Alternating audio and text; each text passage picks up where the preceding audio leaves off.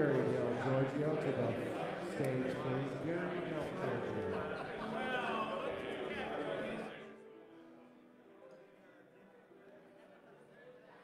We stand and lift up our voice.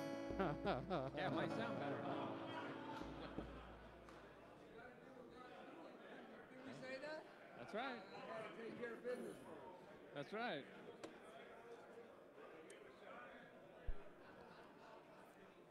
Oh, yeah. Yeah.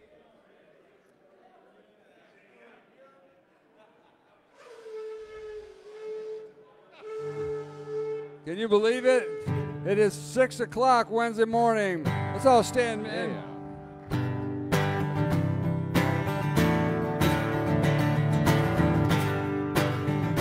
Begin to worship the Lord this morning. Here we go. We stand and lift up our hands. For the joy of the Lord is our strength. We bow down and worship Him now. How great, how awesome is He. And again, here from the top, what do? We stand and lift up our hands. For the joy of the Lord is our strength. We bow down and worship Him now. How great, how awesome is He. Together we sing. Everyone sing.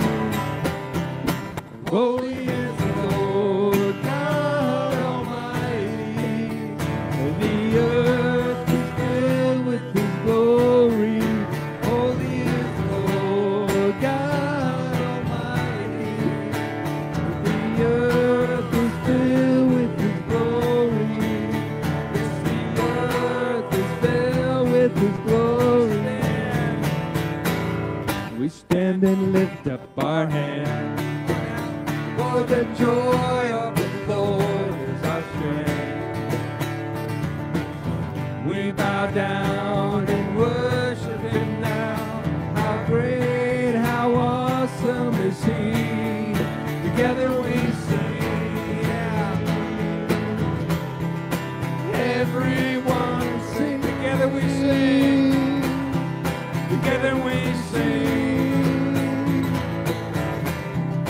Everyone sing. Here we go. Holy is the Lord God Almighty. The earth is filled with His glory. Holy is the Lord God Almighty. The earth is filled with His glory. The earth is filled with His glory. What is rising? Rising up all around us. The anthem of the Lord's renown. It's a rising up all around us. The anthem of the Lord's renown. Together we sing. Everyone sing. Together we sing. That right, Mark? Everyone sing. Holy is the Lord God Almighty. The earth is filled with His glory. Holy is the Lord God Almighty. The earth is filled with His glory. Yes, the earth is filled with His glory. Together we sing. Everyone sing. Together we sing. Here we go, Bob. Everyone sing. Yes, Lord. Father, we worship You this morning. There is no other name.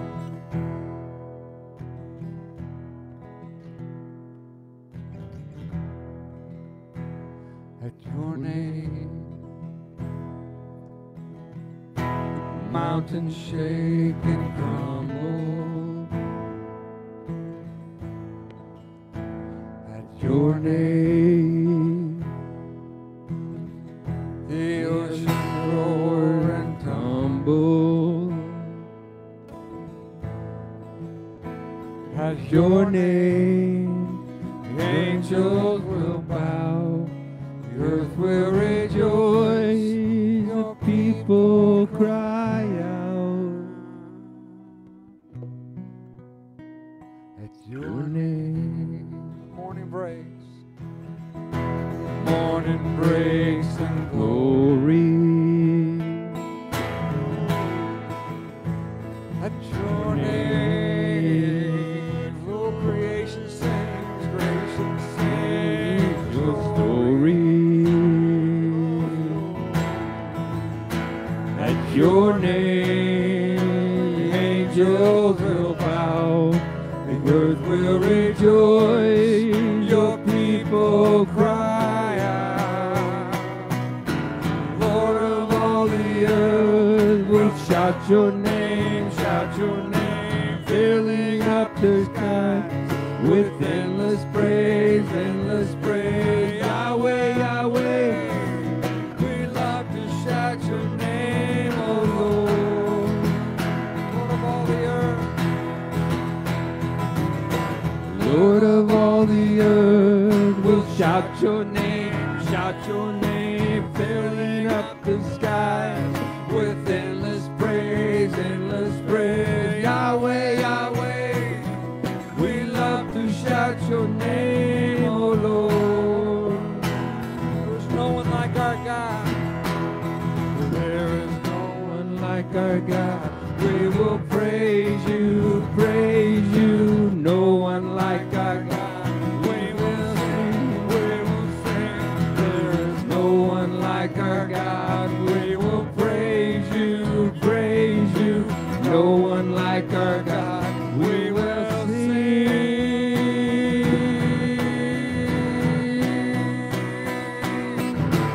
Lord of all the earth, we'll shout your name, filling up the sky with endless praise, endless praise. Yahweh, Yahweh, we love to shout your name, oh Lord.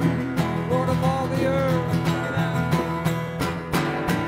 Lord of all the earth, we'll shout your praise, filling up the sky with endless praise, endless praise. Yahweh, Yahweh, we love to shout your name, oh Lord.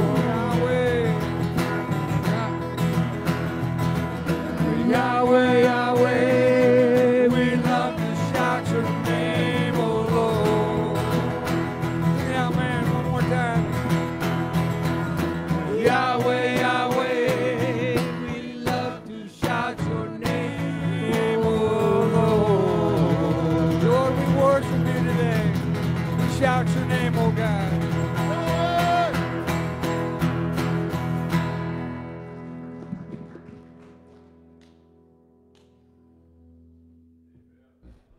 Wow. We're here. That was not my fault. I just taken the mic. Hey, good morning, man. Have a seat. Wow.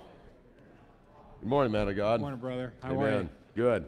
Look at everybody. Look at everybody. Uh-huh. Happy.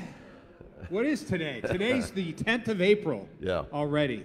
I don't That know how- means today my daughter is 50 years old. Really? Yeah, I told her yesterday on the phone. I said, Sandy, I said, it's really hard to buy a birthday present for an old woman. So, and then I did say, I corrected myself. Well, I said, it's hard to buy a birthday present for a beautiful old woman. oh, see, yeah. That was a lot Nice better. move. Yeah. That was a good move right there. Yeah. Hard to imagine. so- It's really hard to imagine our daughter's 50. I mean, it's just like the So old you woman. weren't like 10. I was around there, 10, 12. Yeah, when everything started happening. Yeah. Well, happy birthday. Yeah.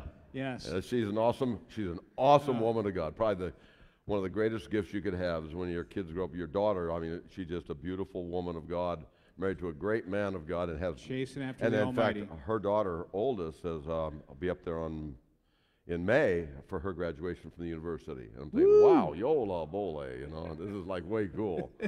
Yeah, I like these kind of days. Yeah. Well, and spring is in the air. We're all sneezing. Yeah. Go out in the car, and it's Yeah. filled with a yellow dust. And Yeah, it's a just a super blossoming year, Yep. a super allergy Yep. year. Yep. All the good things are here. It's Yeah. fantastic. Well, and that also means that Easter's right around the corner, doesn't it? It means Easter's coming, yeah. Yes. Tell us about it.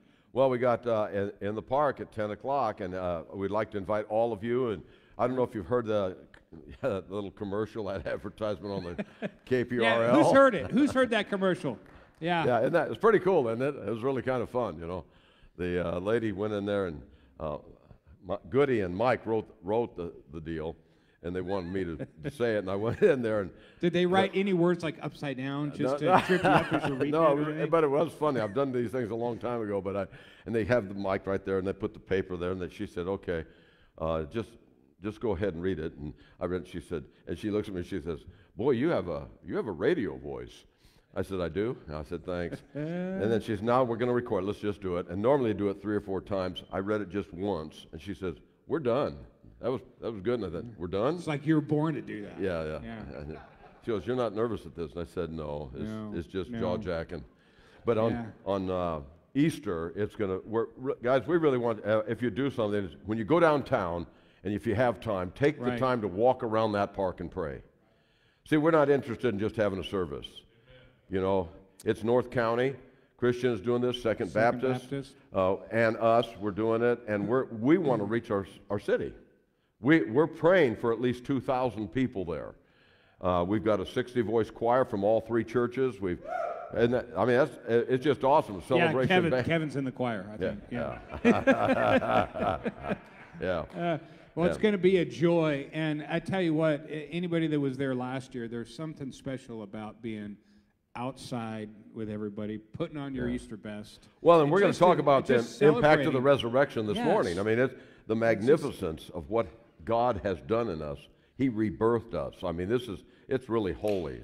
Really and, exciting. I can hardly wait. I've already been downtown a couple of times praying, and I just thought, oh, Father, just give us the city. Just give us the whole city. You know, well, just give us the whole Central Coast. You know, wouldn't that be wonderful?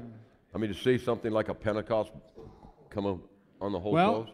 He's given us the ability. He's given us the tools. Yeah. He's given us himself, and our job just by being who you guys are.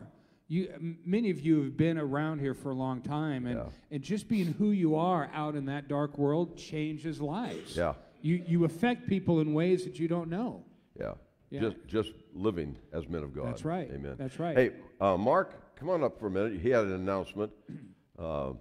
We've got several things going on, do we not? There's always a lot going on. Yeah. If you are not involved in something, then I think you're Yeah. sleeping or dead. I don't Means know. you need hearing aids. Yeah. Good morning. Better to have a radio voice than a face for radio, right? Amen. So, how many have been to Thousand Hills Ranch for an M6?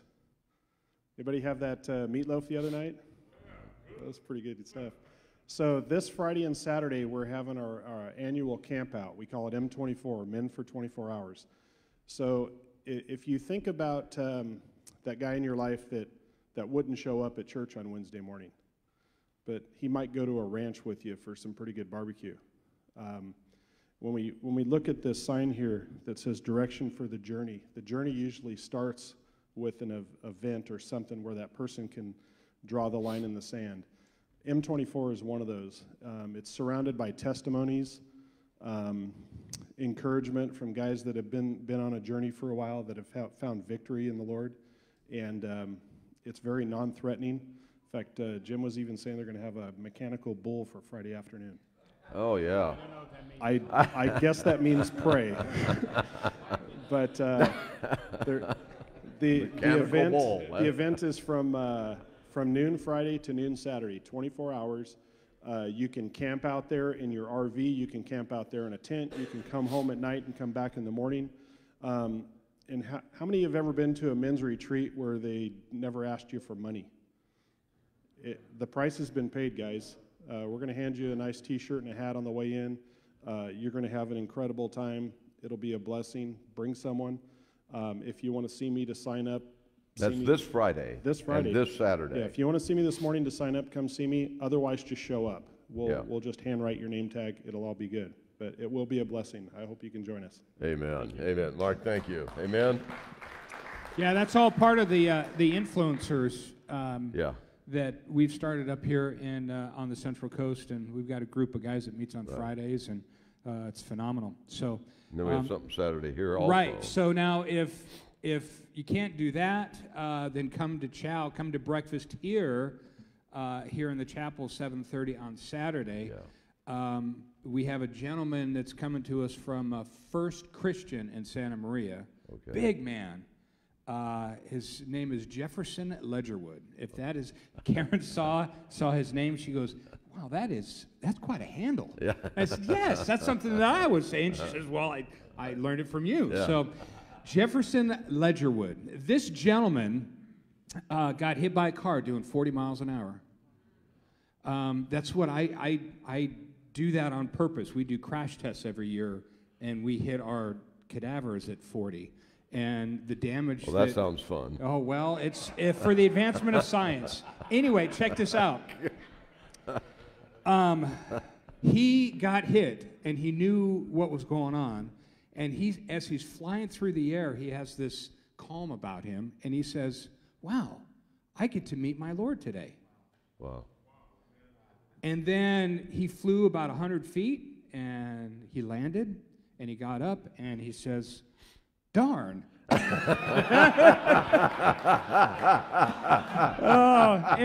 I don't do the story any justice. But They the way need to that, come and hear this story. the way that he tells it, and what God did as a result of that, Amen. it blew me away when I heard his testimony. Yeah. And it's amazing. I had a gentleman here ask, how on earth are we getting these speakers that just pour out their lives to us? And I have no idea. The Lord are putting these men in our path. Yeah. And he's coming all the way from Santa Maria just to share. Amen. It's going to be an amazing thing. 7:30 here. 7:30 here. Also, Goody wanted me to let you guys know that there's that those that aren't going to M24, that there's also a work day out at Whisper Canyon that we're Is that putting this together. Friday? This Friday, be here at 08, did you say? We're leaving here at 8. Okay, yeah, we have a pool to install. Right. That doesn't mean digging a hole. It just means it's an Just above getting it ground. ready. It's Yeah, above getting it ground. ready. Yeah. And then I also wanted to say, did you see what the cat drug in this I morning? see. Kurt, Kurt, come on Hardbrock up here. is- Kurt, come on. Hardbrock Come on is up here, Kurt. Come on. Yeah. Come on up here. Yeah. Yeah. If you guys don't know this great man of God, he and his beautiful bride Betty retired to Idaho. Here, Mike told me he's down here looking for business. my friend, we wanted to bring you up here so that everybody on Facebook could see you. You were, And he has some things to say here. you're such a great man, and it's such a joy to see you. A breath of fresh air when I saw you walking through the door this morning. Yeah. God's good. That's for you. Come on up on it here. There's Gus and I were talking on the phone. Of course, I have to say something real quick. I go through scriptures and I'll say Gus needs that, or I'll send a text to him and say, I thought of you when I read that. The other day I was going through 2 Corinthians 5, where it says we have been reconciled so that we have a message of reconciliation, so that we have a ministry of reconciliation. Amen. And usually we stop where it says, be ambassadors of God. Yeah. But then the verse 1 of chapter 6, don't receive the grace of God in vain. Yeah. They didn't have chapters and verses when they wrote this stuff. They did. And we forget that. Yeah. So claim the gospel, live the gospel, and then proclaim the gospel. Amen. Don't receive it in an empty way. really live it. God bless us. Amen. Amen, man of God. How long do you get Amen. to stay, Kurt? How long do you get to stay? Just till Friday. Wes isn't here. So Wes and I and whoever wants to come, we're going to have breakfast at the Country Touch in Atascadero. And I'll be at the Cowgirl as per usual. Hey, Big Mike. Are you having 2 breakfasts today? Why not? Yeah, it's First- Wes Redding, right? Wes Redding? Is that who you're talking Yeah, about? yeah.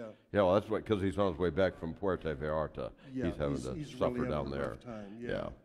So since he's not going to be here, we're texting back and forth. We're going to have breakfast together down there if you want to, because we'll be over at Dale and Bonnie Workman's Thursday night.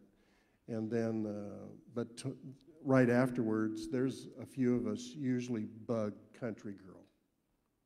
So, Cowgirl. Oh, it's Cowgirl. Okay. Right here in town. Right here. Okay, roger that, roger that. God bless you, Oh, brother. God Good to bless see you. you. Thank you, man of God. Okay. Amen. All right, man of God. Blessing. Get 'em.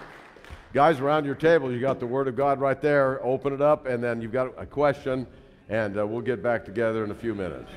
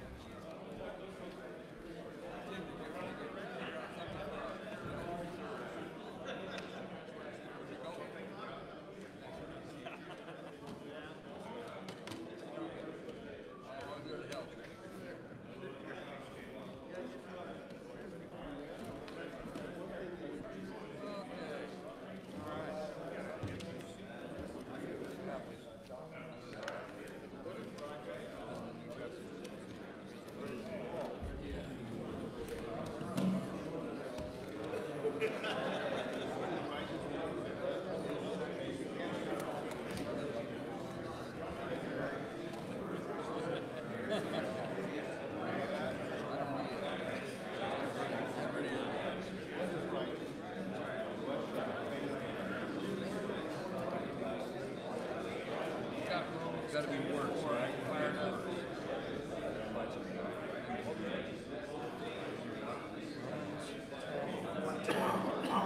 Christ. Now you're hitting one with Christ is the end of law for righteousness to everyone in righteousness. Moses writes that the man who practices the righteousness which is based on law shall live by that righteousness. The righteousness based on faith speaks as follows. Do not save the heart, you are saved by heaven. That is to bring Christ down, or you will descend into the abyss. That is to bring Christ up from death. What does he say? The word is near you, in your mouth and in your heart. That is the word of faith which we are preaching. You ask me tonight, Jesus is Lord, in your heart and God raised him from the dead. For with the heart you are supposed to result in righteousness, and with the mouth confessing resulting in salvation.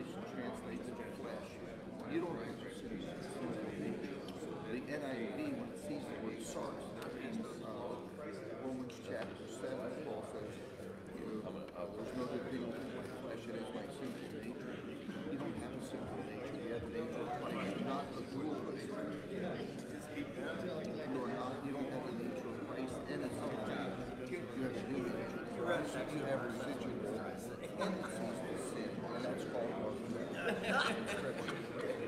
But when you study anthropology, that's the very nature of war, the nature of the ontology is that it's not sin, it's Christ.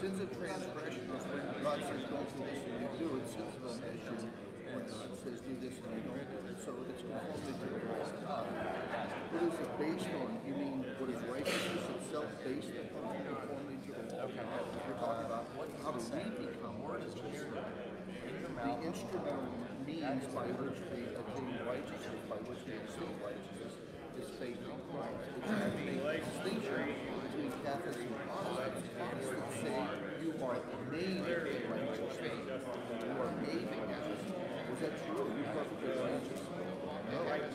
So when you fail as a Catholic, you've got to go back and do penance, you've got to go back to Mass, you've got to go back to confession, you've got to go back to God, because you were made. And your Bible doesn't say we're made righteous. We are righteous. It is a legal declaration. It's not experiential. It's a legal declaration in the courts of heaven. Sanctification is experiential. Justification is the same word righteousness in Scripture. It's the kaiosuna in Greek. So you are declared righteous. The righteousness in Christ, as we understand it, is imputed, not imparted. That impartation takes place in graduated stages. I'm looking at it. It says, faith, faith, getting right with God. Don't see my heart. Well, that's what the Reformation is all about. You are righteous. You are required righteous. And then as you walk with Christ, you have an increasing level of righteousness. Or conformity to the image of God, conformity to the image of Christ, and your obedience to Jesus. Absolutely. And it is a perfect righteousness.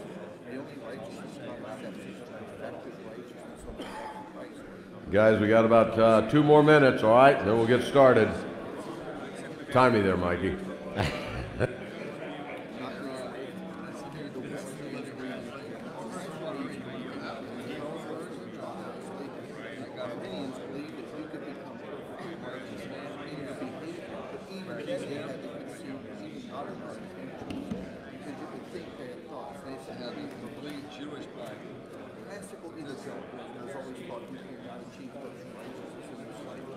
That's why it has to be imputed.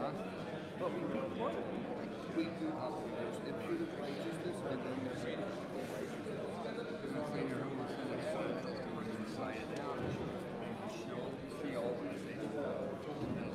So after that,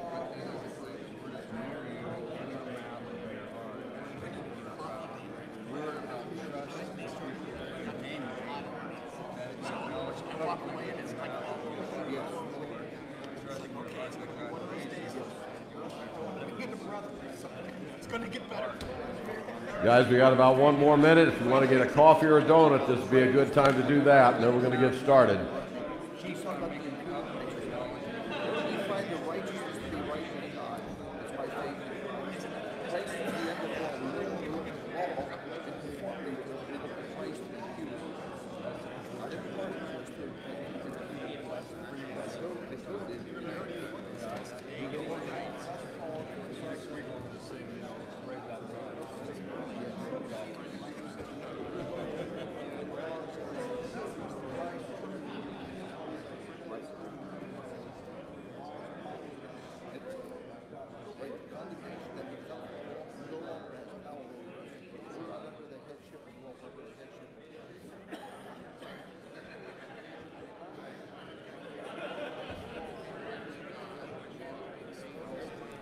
All right, guys, we're going to go ahead and get started.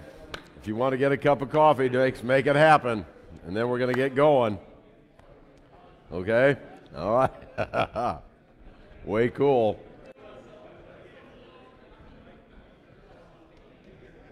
All right, Mike, the Garmin. Make it happen. All right, guys. Get your coffee and that protein donut so we can get going here. Okay?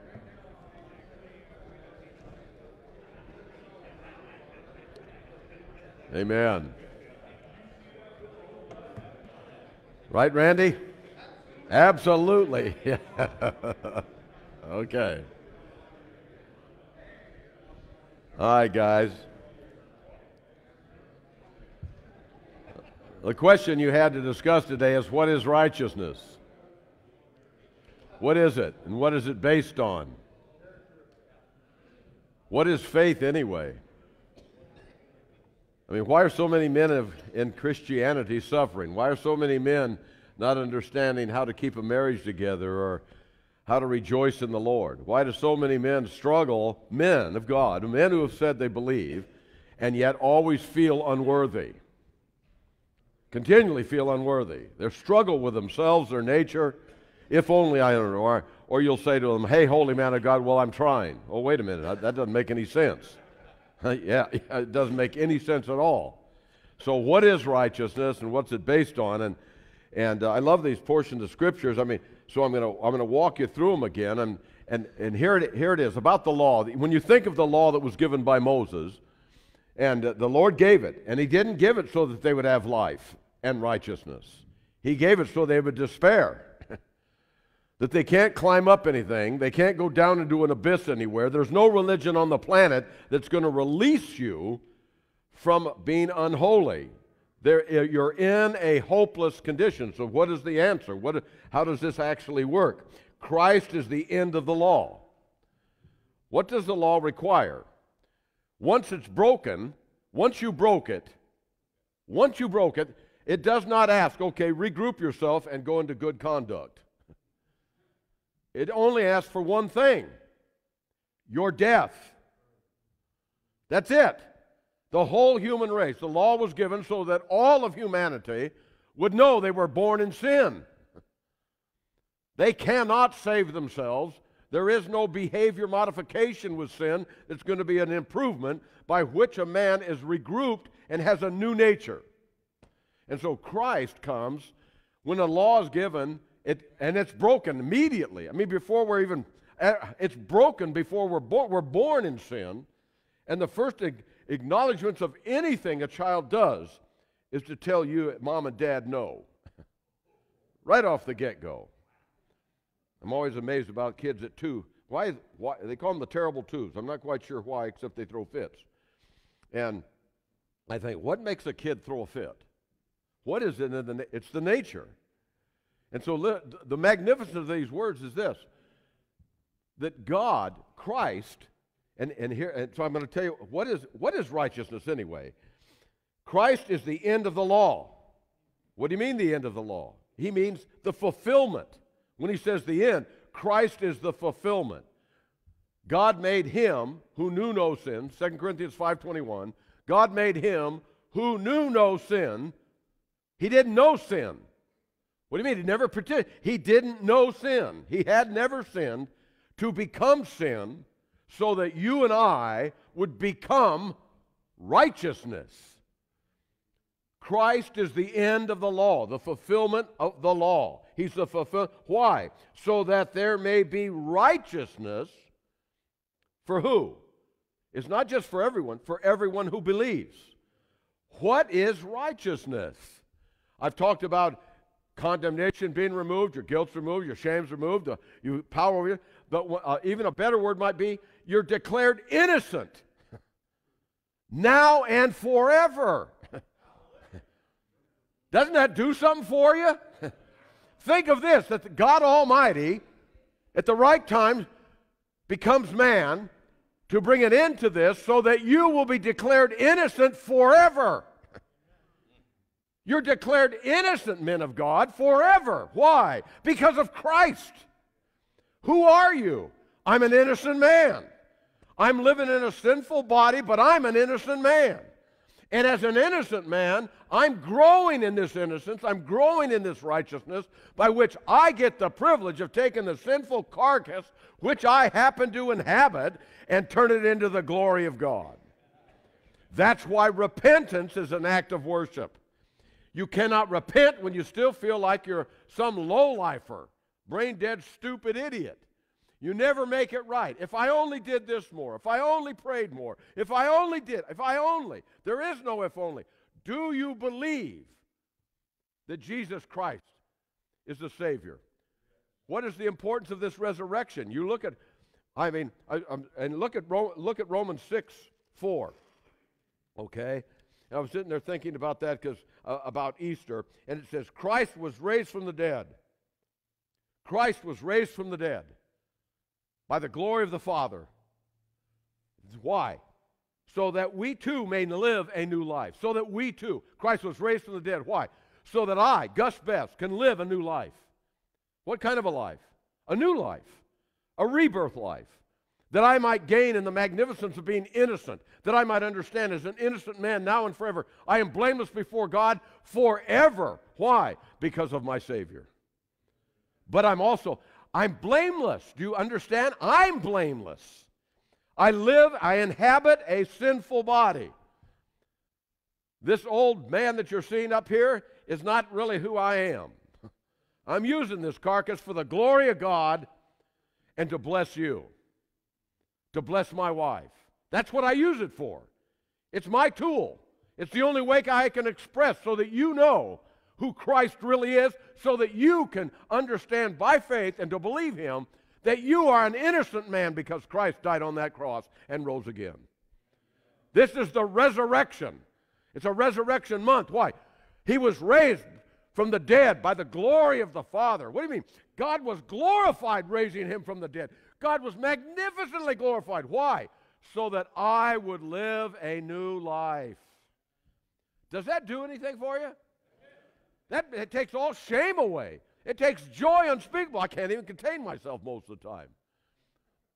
I love this. I think anytime anyone says any good thing, I think, oh, you'll praise God. Look what the Holy Spirit's doing in me. Christ is the end of the law, the fulfillment of the law, so that there may be righteousness for everyone. And it's for everyone who believes. So the question is, if you don't feel righteous, if you don't feel innocent, if you don't feel the magnificence of innocence, means why is it, therefore there is now no condemnation to those who are in Christ Jesus? Because they're innocent. How in the world can I have condemnation when I'm innocent? Who made me innocent? Christ. Who gave me the gift of faith? Christ. Who gave me grace? Christ. Now who am I? I'm an innocent, blameless man.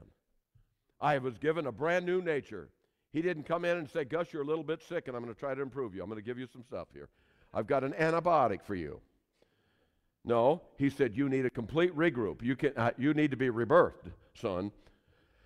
When I rebirth you, you will never be the same. And by the way, everyone will notice you've been rebirthed. There's a confession going to come in, and I want you to see how he walks us down. Moses describes it in this way. The righteousness that is by the law.